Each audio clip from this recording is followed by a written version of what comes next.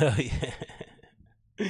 Yeah, let's talk about Bella Thorne. Oh, I love this, man. Celebrities always ruin everything, innit? Celebrities ruin everything. It's just what they do.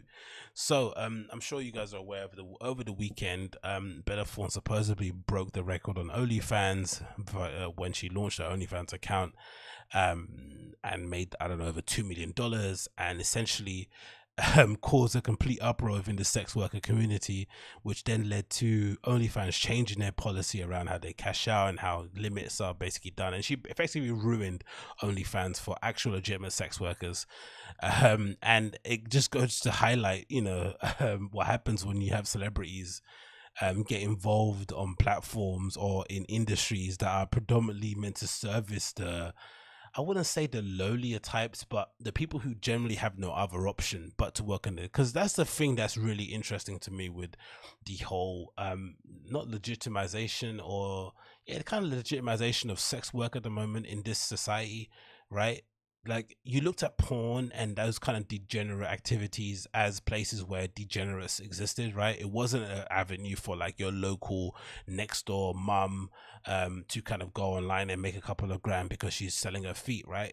Porn was, mostly left to the absolute low lives of this world, right? If you went to meet some freaks, you went to the porn industry, and they kind of were able to kind of keep themselves above, keep their head above water, make do what they can, use exploit technology in really cool and interesting ways, and just generally go about things in the right correct way, and then kind of handle stuff in house, whatever it may be. And then then somehow it turned into this weird feminist arm where some women who weren't from that sex worker community, or who had all the opportunity in life to go any other way apart from sex work, or apart from working in that industry, has suddenly kind of used it as a way to kind of prop up their feminist stance, right? Taking ownership of their body, agency, and what they do, all this sort of stuff. No one can tell me what I can do. I can wear what I want. I can suck how many dicks I want. Blah blah blah blah. And now we're in a situation now where essentially any girl with a smartphone camera who kind of, is a bit of a freak in their own bedroom can just get it on without that much effort, and without really committing to that degenerate lifestyle from the comfort of their home, and essentially just turn it off the moment they step out of their rooms. But of course, this is only damaging the actual people who actually need a platform like OnlyFans, right? I'd imagine people who can't put their lives at risk by going out and kind of engaging in any kind of sex work in public, I guess, in some regards, right? In sort of like soliciting work in that regard. Then Bella Thorne has essentially exposed that truth in a way that I would have never imagined. It's just funny to see it. So this is sex workers blame Bella Thorne for changes at OnlyFans that harm their income. And this is from the NBC News. It says sex workers and other content creators who use OnlyFans platform to support their livelihoods are blaming actress Bella Thorne for changes in its terms of service that include caps and holds on payments. The changes came after a number of people who were reported to have asked for refunds, saying that Thorne charged $200 for a naked photo in which she was not nude, according to the Los Angeles Times. And guess who reported on the LA Times? Our girl Amy Kaufman. Thorne, who posted on her own accounts that she did not offer nudity, told the Times that the screenshots of the supposed offer circulated on social media had been falsified. Yeah, of course you say that. And it's funny too, because Bella Thorne is friends with who? Another problematic social media icon, Tana Mongo. So it does make sense, innit? Like, birds that flock together and all that malarkey. It continues, says content creators say OnlyFans subsequently imposed payment caps of $50 on pay-per-view posts and a hold on payments that would force some international creators to wait 30 days to receive their money. So she went in there, made her 2 mil. They changed the caps, and now some users or some content creators have to wait a whole month to get their money because they're having to pay out refunds on Bella Thorne's for Bella Thorne's dubious actions. Which is funny because I think that some of these sex workers are getting on their high horse, but I have heard stories of some people, selling a bluff. Like I mentioned before, Ruby Rose did it, right? Ruby Rose posted a picture on her Instagram stories, somehow suggesting that her and her friend were naked, and then you had to go on OnlyFans to unlock it. And then when you went to OnlyFans, it wasn't naked; it was just her in a bra and bikini top, right? It was just like, come on, man, on lingerie. So I think that's a common hustle that women do on those platforms.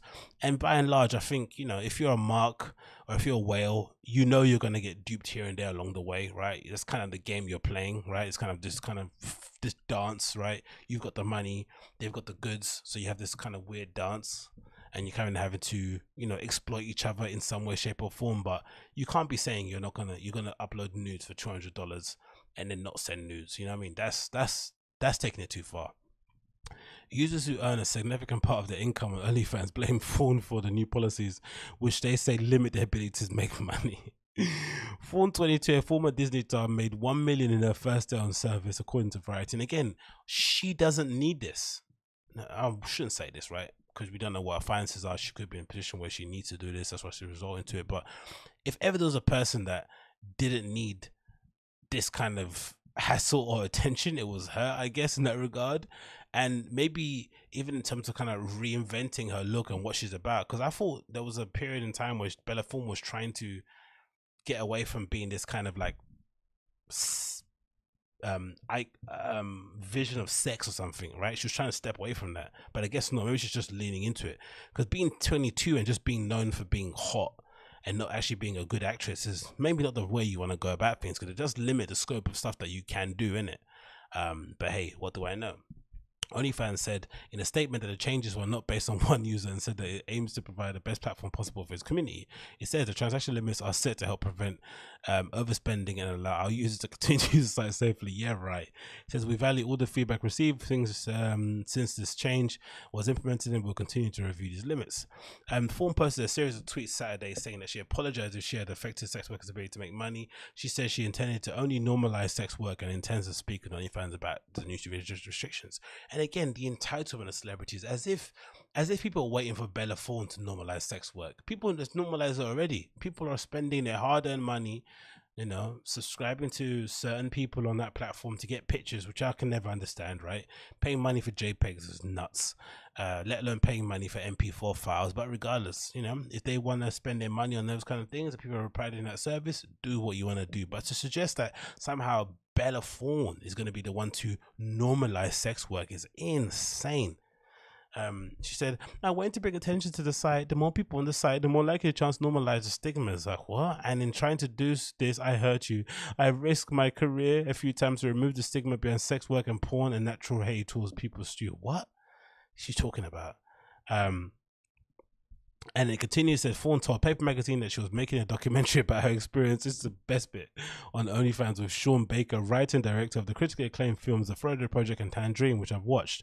Baker denied any involvement in the statement on Friday, claiming that he had only discussed a possible collaboration with Thorne in the far future and had advised her to consult with sex workers first. So hypothetically or allegedly, I'm assuming they were probably doing a couple of lines in a Beverly Hills mansion somewhere, talking as people do when they're high, exchanging ideas. What can we do? He suggested they do some project with OnlyFans, and then she latched onto it. And then when she got sober and actually went to something on OnlyFans, she went to legitimize her project by attaching this documentary film towards it, to make it seem as if like she was raising funds for the film or to give back to community. It's like, no, it wasn't. It was always a ploy to get more money in your bank account. It was always a ploy to maybe increase your brand awareness, whatever it is. But it was never to normalize sex work, like as if. That is amazing. He's like, I have no involvement with this. He says, I'm an ally, and I've literally devoted my career to tell stories that remove stigma and normalize lifestyles that are under attack, Baker said. I would never do anything that could possibly hurt the community. He absolutely disavowed her in the best terms. Says that OnlyFans is not the only platform for sex workers, giving a wide range of is not only a platform for sex workers, giving a wide range of creators an opportunity to sell content to subscribers.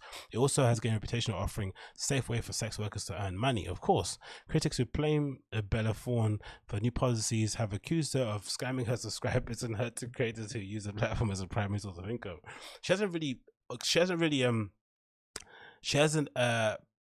She's basically exposed a scam. That scam was always running on there anyway. It's just funny that somebody of her level would do that. I finally got caught up on a better Thorne OnlyFans and white Disney star and still working actress fucked up a platform that allows sex workers to earn safely with autonomy. Is basically the snapshot of worldwide co-opting spaces of white women co-opting spaces for marginalized in the name of empowerment. Of course, it's just funny. She tries to be an ally and essentially is the complete opposite of an ally. Other users who have links to OnlyFans accounts and identify as sex workers are also responding on Twitter saying how frustrated they were with Thorne joining the site and potentially inspiring massive changes when so many people in the community rely on it. She says here the issue with Bella Thorne is benefiting from OnlyFans is that she's not a sex worker and doesn't need to turn to the site to afford to live when so many of us rely on the money, and she's totally fucked us for clout for her shit new movie about sex work when she has no effing idea.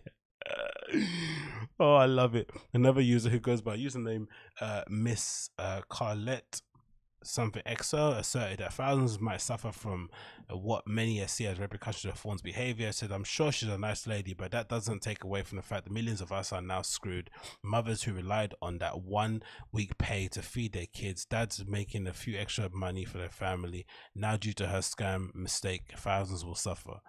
Oh, I just love it. It's just such representative of, you know, what goes on in most corporations, and that they come in and just absolutely fuck up everything for everybody else. Rebecca Madison, a sex worker from Vancouver, British Columbia, who was worked in the industry for the past 15 years, said she earns all her income from OnlyFans during the coronavirus pandemic after she lost her traditional job. She's also been able to live comfortably on her sole income from the site so far. I wonder what goes on in a woman's mind to go from like traditional job to straight to sex work. That's a big leap, isn't it? There must be some interest in it already, in it. It's not something that everyone would be able to do, even if you're, because I wouldn't say it's a promiscuous thing. It's not like a confidence thing either. It's just like a thing in your head, right? I'd imagine.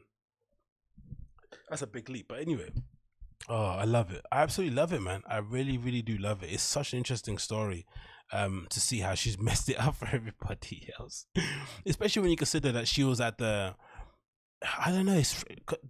Wasn't Bella Thorne one of the victims of the whole fappening stuff? Didn't a lot of her nudes get leaked anyway?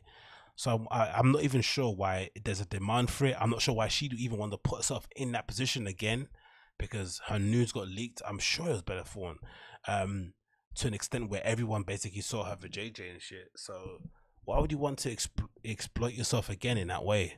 Maybe it kind of goes to show that maybe the first leak was allegedly manufactured and an inside job. We don't know, but it's just funny that she tried to legitimize it with the movie, and the guy that was supposedly producing it said, nah, don't include me in your shit. I don't want to be any part of it. But yeah, let me know what your thoughts are, man. Did Bella Thorne ruin sex work for everybody on OnlyFans, or was OnlyFans always doomed?